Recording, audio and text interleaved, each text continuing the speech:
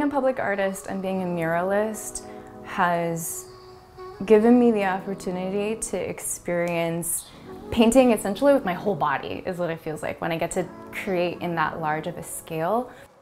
Here's this giant mouth, and then I'm creating this creature and it's like massive, and I think it becomes this really intense expression. But because it's public, I think there's this navigation of, okay, there's gonna be like a lot of eyes on this, and I want this to be appealing for many. When I got the email that I was one of the recipients of the Artist Forward Fund, I think the number one feeling was a sense of support.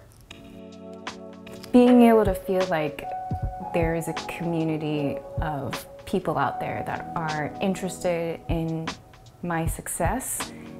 The Artist Forward Fund has also given me the opportunity to work on pieces that are so honest and vulnerable, because it's not about having a million eyes see the work. It's about I'm expressing very deep hearts and true stories and experiences of my own.